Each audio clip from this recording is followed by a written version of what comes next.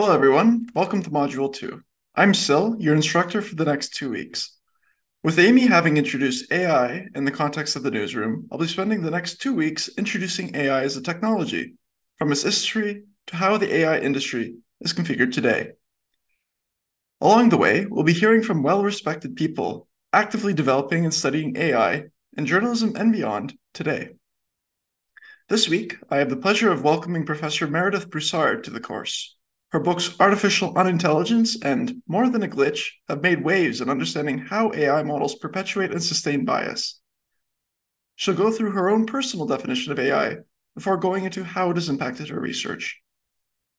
But first, we'll begin with a short history of AI. Artificial intelligence has its roots in World War II. The United Kingdom and the United States both hired many mathematicians to break into German encryption. One of these mathematicians was named Claude Shannon, who noted a few tricks for quickly solving encrypted texts. Namely, he noticed letters of the alphabet follow one another in a particular order, and in different frequencies. For example, a noun usually follows an article, and the letter E is the most common letter of the alphabet. He developed a statistical method for modeling these patterns. He called this a language model.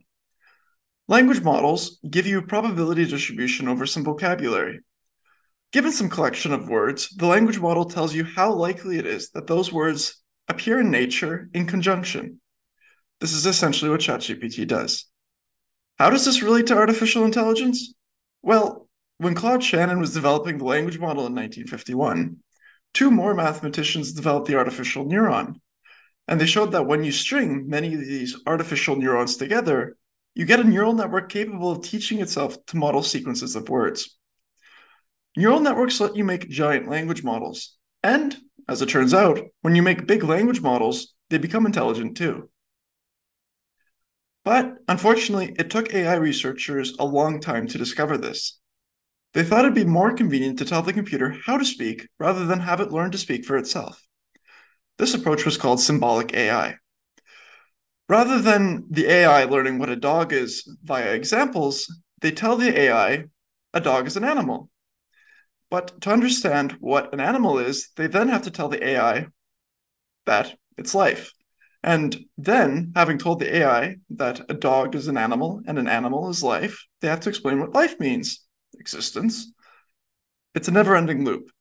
It turns out describing the world to an AI, word by word by word, is not tractable. And when people figured this out, artificial intelligence research halted. This caused the AI winter of the 1980s. But people are tenacious, and they thought maybe neural networks could learn language. And when computers finally became fast enough to run neural networks, they found they could. This was a popular approach in the 2000s. AI research restarted. And finally, in the last 5 years, language models have become so good, they've become intelligent. And now we have models like ChatGPT. We're rapidly expanding their abilities. In the last 2 to 3 years, we've developed the fusion models, which are neural networks that work in a slightly different way.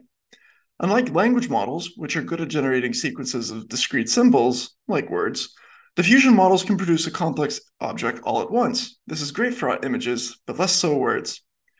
And moreover, we found that we can get language models and diffusion models to work well together. These are called multimodal models, which you might have heard about. Multimodal models are language models and diffusion models combined. This lets you tell DALL-E, with words, what kind of image you want. And while multimodal models are very exciting, they're only just developing now. They'll improve in the coming years.